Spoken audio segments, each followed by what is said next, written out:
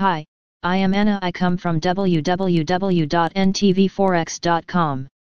Murrey Math Lines Brent, S&amp P 500 Analysis http ntvforex.com News ID 7F65269182027 58:58 AM Brent in the H4 chart, Brent has broken the 200-day moving average, thus indicating that the current descending tendency may transform into a new ascending one.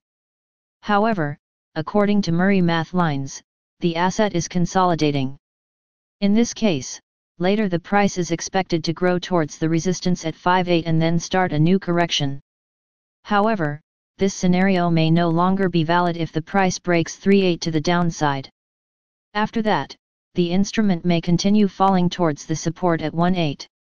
As we can see in the M15 chart, the asset has broken the upside line of the Voltaire channel indicator and, as a result, may continue the ascending tendency. SP 500 in the H4 chart, the index is moving below the 200-day moving average, thus indicating a descending tendency. In this case, the asset is expected to continue falling towards the target at 0.8. However, this scenario may no longer be valid if the price breaks 3.8 to the upside.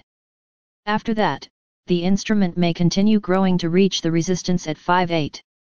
As we can see in the M15 chart, the price has broken the downside line of the Voltaire channel indicator and, as a result, may continue its decline.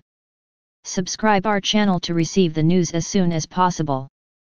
Thank you for watching. If you want to read real-time news, text messages to MT5 Expert Advisors page at https://m.me/mt5.expert.advisors.